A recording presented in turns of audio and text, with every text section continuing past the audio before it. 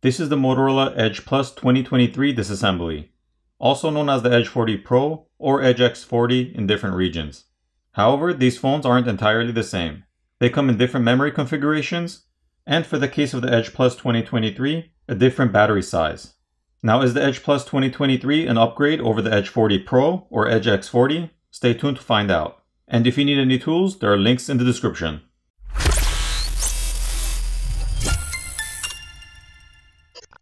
To start off, the SIM tray needs to be removed.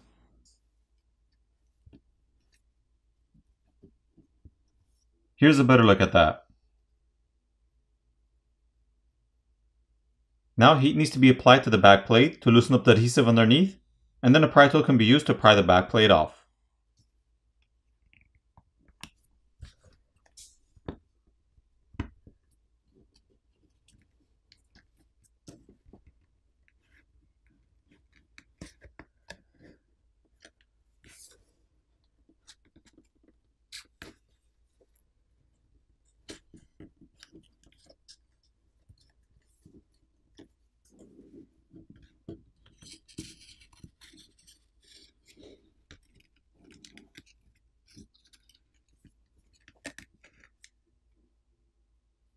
Here's a better look at the glass backplate.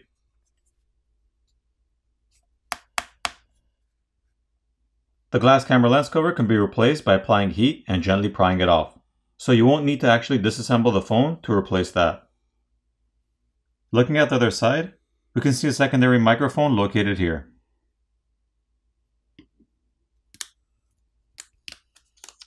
There are 18 Phillips screws that need to be removed. Now the top plastic cover can be removed, but be careful since the flex cable for the LED lights and light sensor is still connected to the main board, so you'll have to carefully disconnect that when removing it.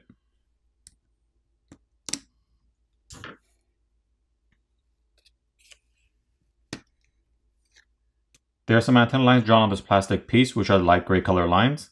The NFC antenna is located here. The LED flash and back light sensor is located on that flex cable.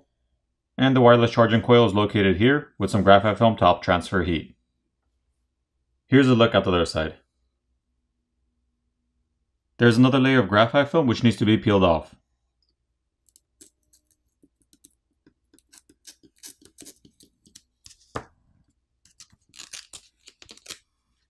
The flex cables for the battery can now be disconnected, followed by the rest of the cables.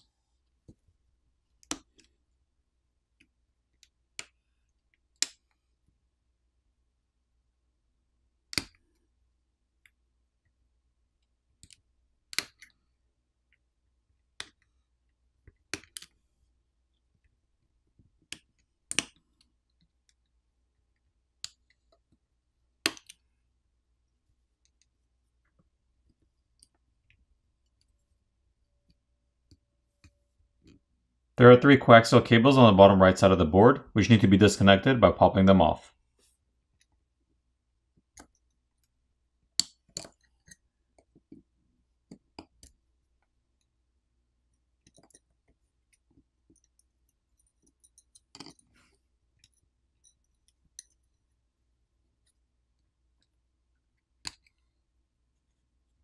There's a single Phillips screw holding on the main board that needs to be removed.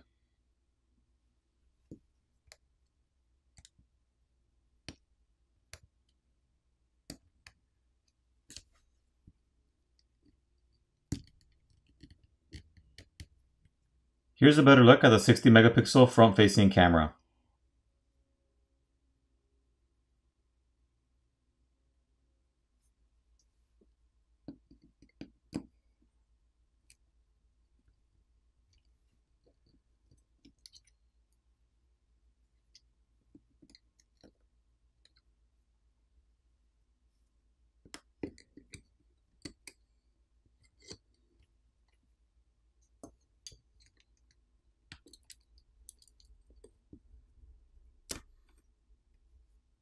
Looking at the main board, we can see a 50 megapixel primary camera, a 50 megapixel ultra-wide, and a 12 megapixel telephoto lens.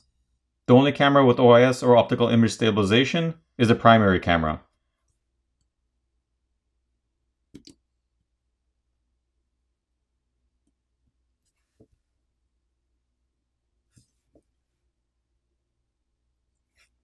There's another microphone on the top corner, and a liquid damage indicator sticker, which is the white sticker over here. Also, the main board is a dual layer board.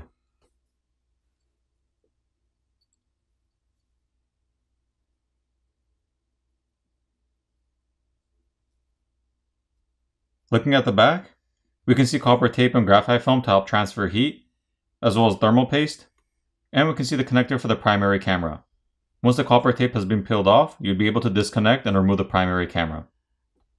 Once the copper tape is peeled back, we can see more thermal paste on top of these chips, as well as a copper heat plate over the RAM and processor.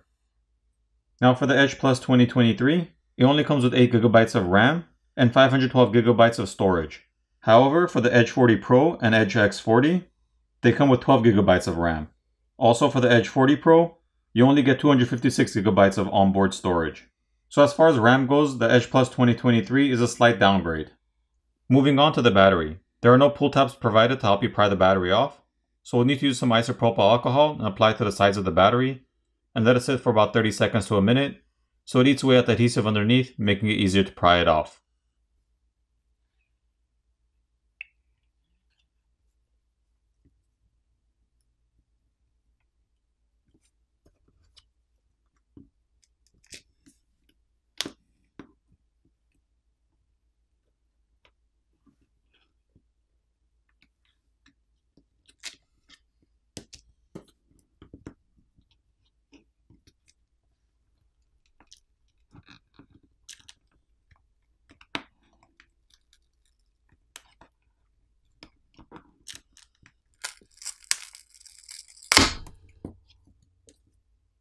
Here's a better look at the 5100 mAh battery.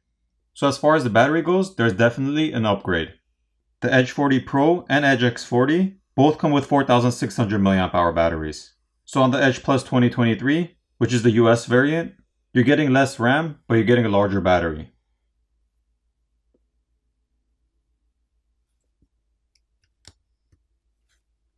If you needed to replace the screen, you would have to remove the back plate, as well as the screws on the top plastic cover and the cover itself.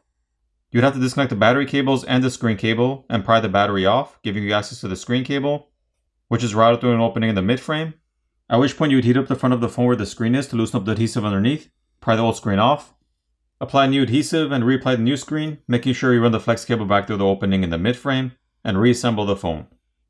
We can also now see these flex cables which connect the main board to the subboard.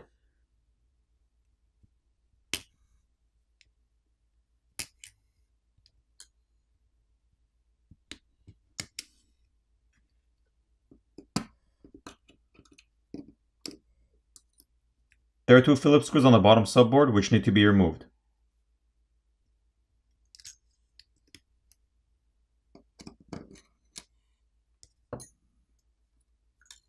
Here's a better look at the SIM reader board.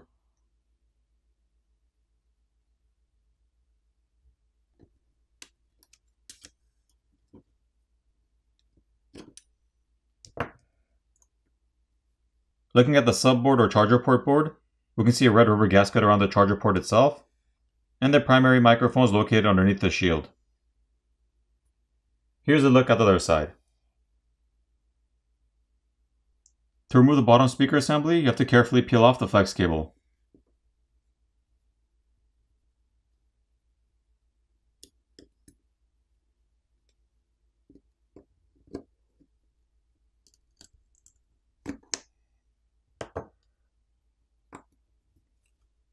Here's a better look at the bottom speaker assembly, and the speaker also has the little white foam balls, which make the speaker sound larger than it actually is.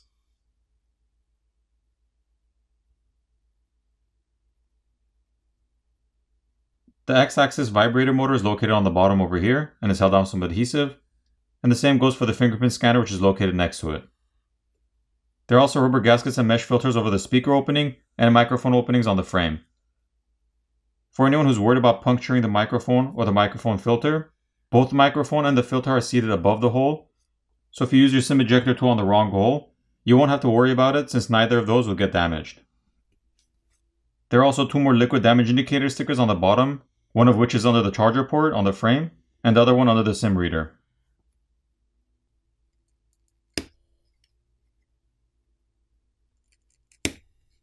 Once these flex cables have been peeled back, we have a better look at the copper vapor chamber, which runs underneath the battery, as well as the motherboard.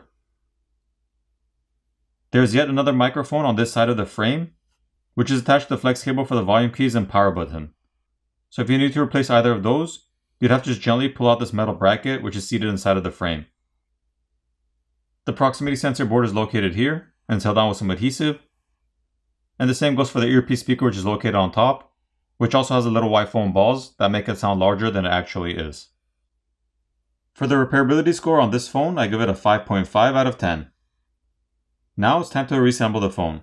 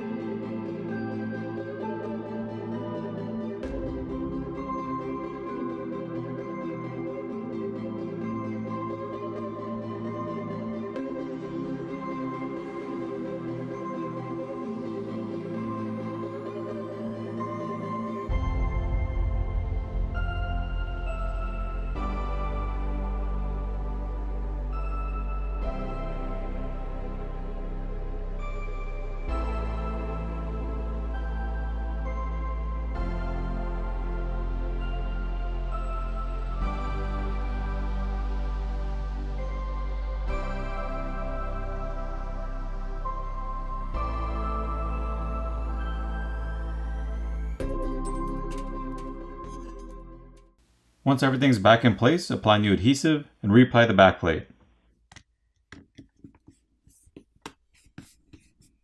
Flip over the phone, power it on, and you're done. I hope you enjoyed this video, and I'll see you in the next one.